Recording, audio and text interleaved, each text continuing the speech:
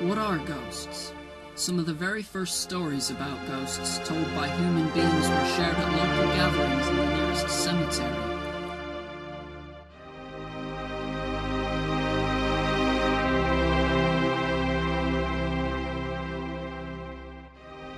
It is said that the minerals in the soil and which have decomposed from the corpse will produce ions in the air and thereby reacting with the gases in our atmosphere.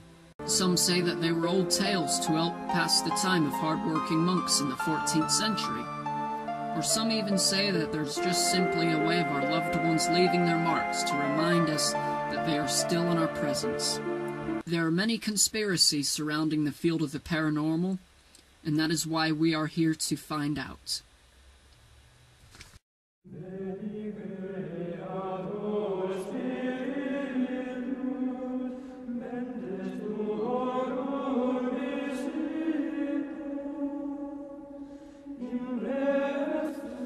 Ghosts are seen in many forms. The most common are called orbs, sphere-shaped entities that move mischievously in and around haunted areas. They are believed to be just a sample of a human spirit. Others say that they are a gateway to another dimension. Ectoplasmic smoke, a way of an entity leaving its scent for other beings to remember them. Or most interestingly, full form, where a spirit will show itself in a full-scale shape, with the detail and characteristic of the sadly departed.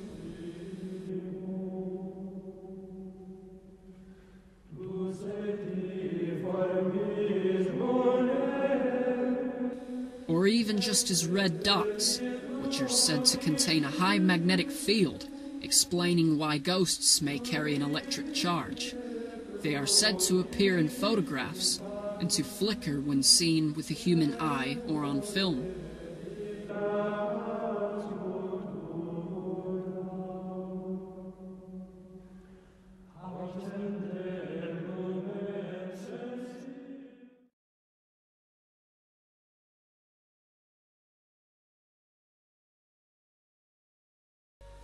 Not far from the most haunted building in Britain, Chingle Hall, there's this old hospital called Whittingham Hospital, and it was for mental patients. Some people call it a lunatic asylum, but yes, a couple of months ago, me, my friend Daniel, and a couple of friends went there to film him because of the asbestos and that we had to wear these gas masks. So when we went in we found a way into the building, and we looked around and we found hats, some old newspapers, and we had a look around, and everything has been left there, like the medicine bottles, the x-rays, all the medical equipment, you name it. And when we were in there, because Daniel thinks I'm good at this sort of stuff, he asked me to do like a blessing to see if any spirits wanted to show themselves on film. So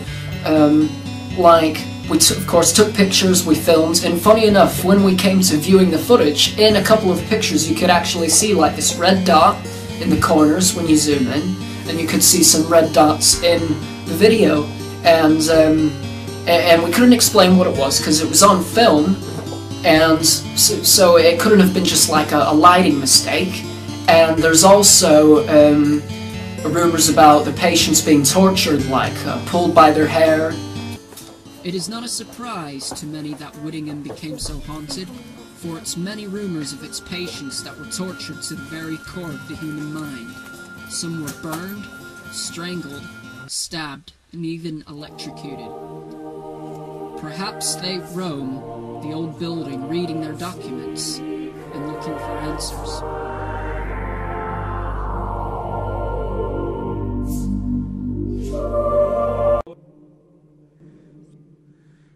Two priests were murdered for owing money to the very chancellor of the old hall, and in result were brutally stabbed in the old music room. The bloodstains still exist to this day.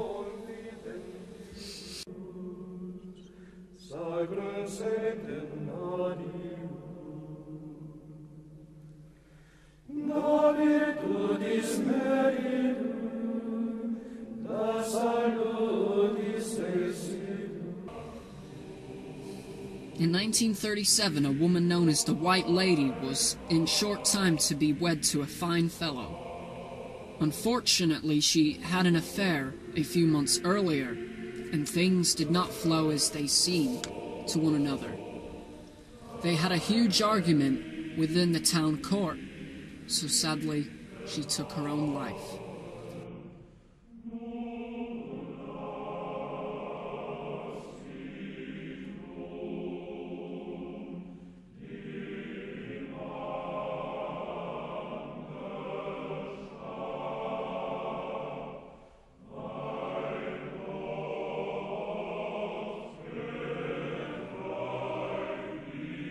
I was telling Tony about apparently the house is haunted by this banister doll, or it's called the Banister Hall doll, and that if you say her name 3 times, she's supposed to like wrap you up and beat you with chains and etc. So Tony started daring me to, well, why don't we stop and go out and see what happens, and I was up for it, and I decided to say the Banister Hall doll 3 times, and then I started hearing chains and some weird noises, and it really freaked me out because Tony heard it too.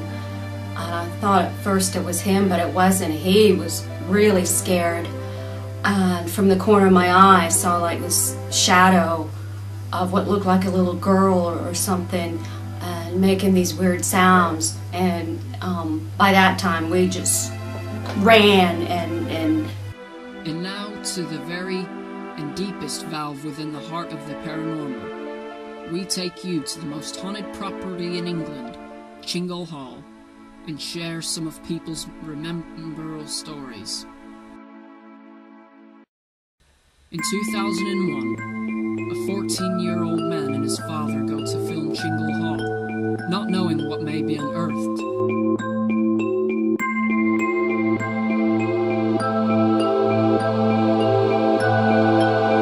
Strange things begin to take place.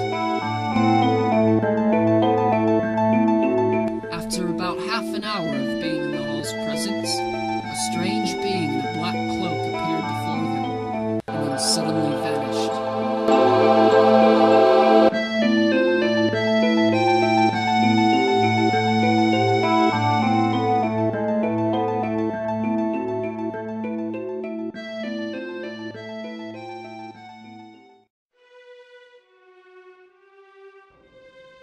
The other time, I was invited by a lady that I knew who wrote for the owners of Chingle Hall, and we sat in the kitchen and had a cup of tea and we were talking, and then I was asked, because of it was a psychic thing really, to go into the house, walk around and pinpoint any particular places of interest. I pinpointed, without going into great depth, both downstairs and upstairs. All the places I mentioned when we went back to sit in the kitchen. Areas have great significance within Chingle Hall, which is a particularly beautiful place. My friends and I in the 1980s were on the top of Scarborough Castle in Yorkshire. We'd been to Oliver's Mount road races, the motorcycle races, and we decided quite clearly we were going to sleep up there on the castle grounds. Somebody made a comment about a figure that hadn't been there before that just appeared in the middle of this wide open grass. So all our attention was drawn to it. It was dressed in what you could only say is cavalier style clothes, big hat, like a plume. It was dark grey, light grey, and black at some points. And the image of this figure, which was moving around, it seemed to float. It didn't seem to have any feet. But as we went through the gap in the wall was higher there. As we got through, it had literally vanished, and there isn't a person in the world that could literally have walked away or even ran at high speed. They would have had to have dropped through a hole in the ground, and there wasn't one. a visit to Pendle Hill, of which I got an incredible interest in what they call witch country, the Pendle Forest, that region, and holds a great interest. And I'd been there for quite some time, filming, doing various bits of work, and I'd had a visit to a village called Gisborne, which is just on the Yorkshire border over the other side from this side of Lancashire.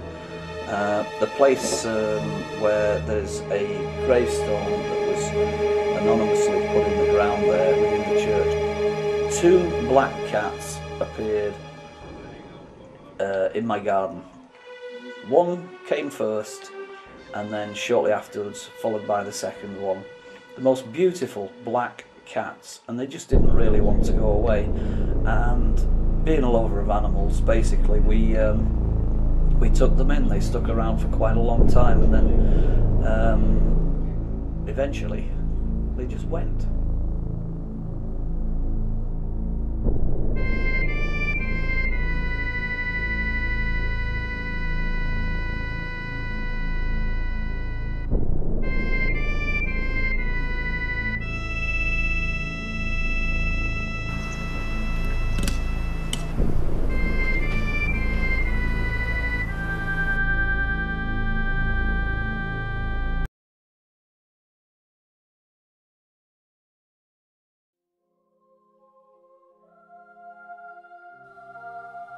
Antique dealer Jerry Smith has collected antiques for over 30 years, some of many significance in their shapes and sizes, until one day of searching the world's biggest library, the internet, really caught her eye: a clown named Vincent.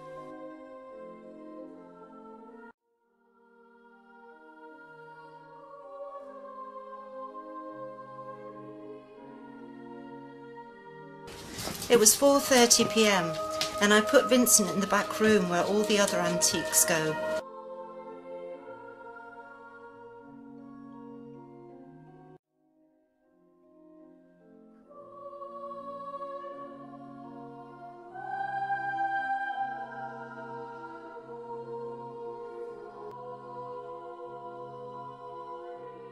At 2:30 a.m. to inspect the doll for its material qualities. But I stopped in my tracks when I noticed that Vincent had moved 5 feet to the other chair. I inspected him. I noticed that his clothes were shifted. He had dust on his clothes. And I have never cleaned that room. And most interestingly, he had worn soles on his shoes. So the question is, was this coincidence or something paranormal?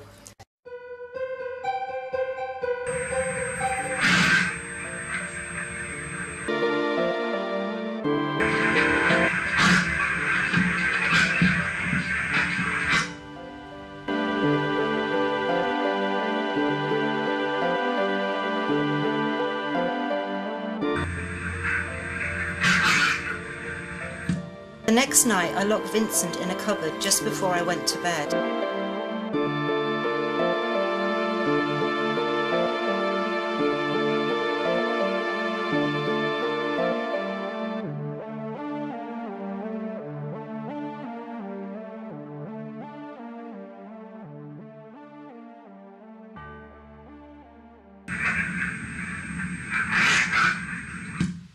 And at about 2:18 a.m. my dog was barking at the cupboard where Vincent was.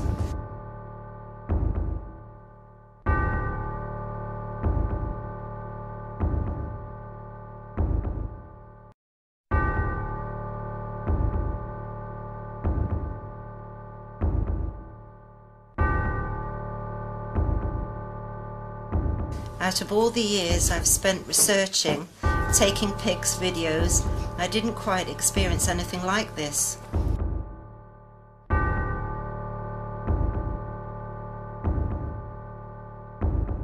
I looked at eBay because of my fascination of the experience I had had with Vincent, so I scrolled eBay for any dolls that may happen to be the same or similar to Vincent.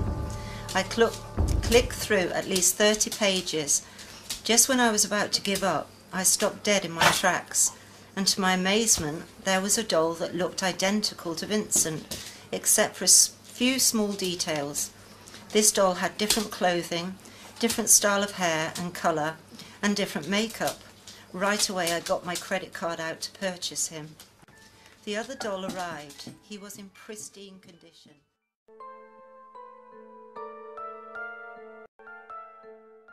But the question was he connected to any paranormal activity?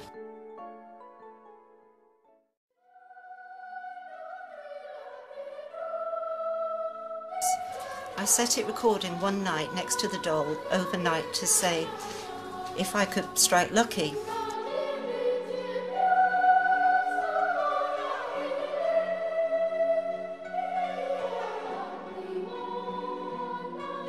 I took Vincent to the computer and pulled up the page where the doll was being advertised. I set up an EVP and pressed record. On recording, I asked him a few questions, the first being, "Do you know him?" and the second being, "Look familiar?" A voice on the tape clearly said,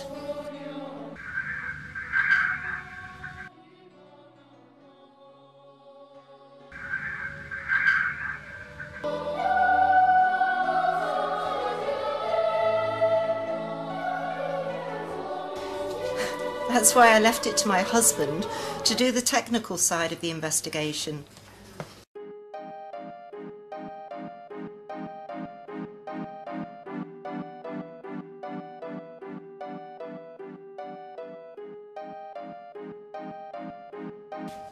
Jerry and myself have been doing EVP for years and decided to see whether the EVPs of Vincent were genuine or if it's just somebody having a laugh. So we took an EVP that was what we can make out to be a little girl. The EVP was recorded when we were looking through a cemetery, and by listening to it over and over again we believe that it says. I have two programs for analysing this sort of sound, so we took our standard program Audacity as well as a Cool Edit Pro and loaded the waveform of the girl saying hello, and loaded a file of myself also saying hello. On the left hand side of the screen we have our level of decibels and our frequency level. As you can see here, the average hertz for a human voice is about 137, and when we compare it to the voice of this entity saying hello, the scale of the voice's depth is about 12, would you believe? It is impossible for any human being to produce a frequency this low. The only life form we know of that's capable of hearing a frequency this low is a dog or a cat. This probably explains why a home containing paranormal activity may have a strange behaviour from their pets, such as barking or hissing.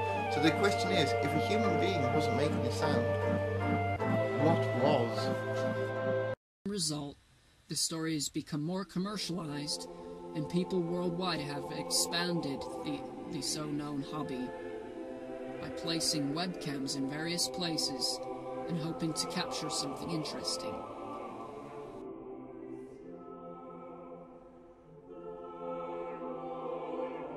An image is and refreshes within 30 to 60 seconds before a new one is captured.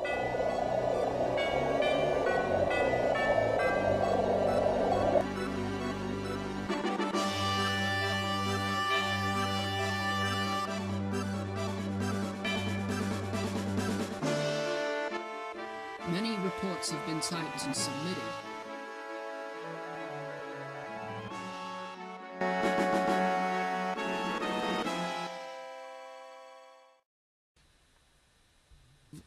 The process of EVP was used. It stands for Electronic Voice Phenomena. Static within the fibers of the cassette tape to capture such sounds.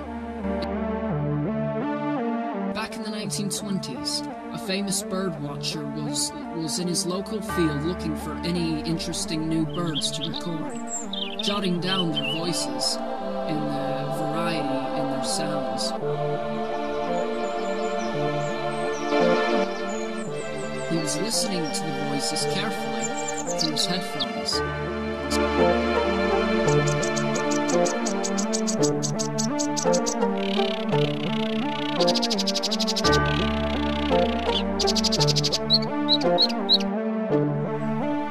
Suddenly, he heard something that caught his eye.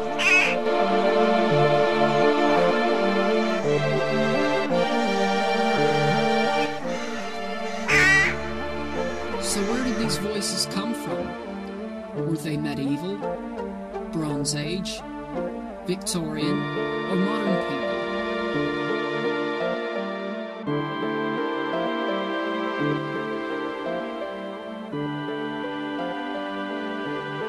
This is when EVP was discovered.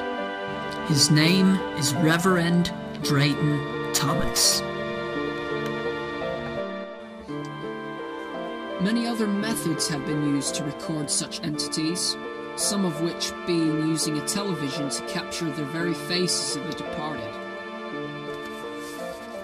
Normal housing equipment such as Polaroid cameras, video cameras, are used to capture them.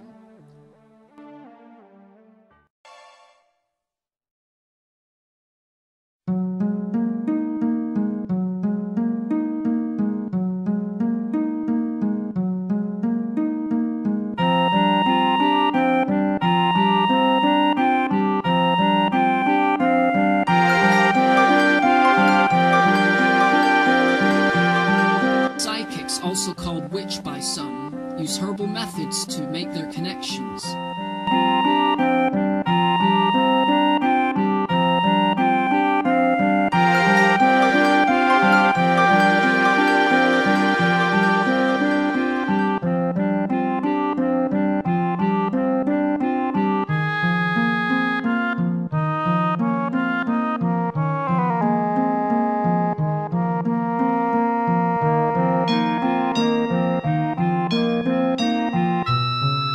Many other methods are attached, such as crystal balls and tarot cards that predict one's future. Whether it be destiny or tragedy. We are astounded by this talent as to its accuracy.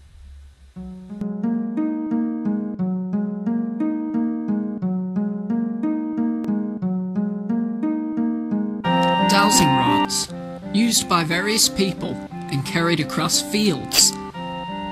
Hold parallel to the ground, uncrossed. Or one method not mentioned in your normal gossip, and not suggested in your average board game, developed many years ago, and is known as the Ouija board.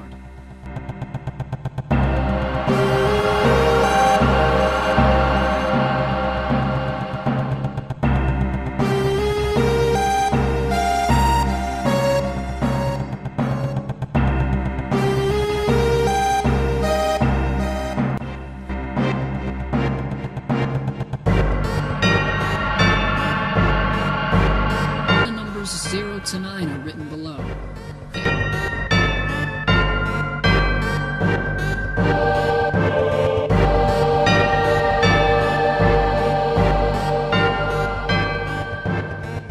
Answers yes and no. Decorations. Sometimes the cursor takes a few minutes to move, or just seconds. Sometimes the board can talk nonsense, or make perfect and astonishing sense.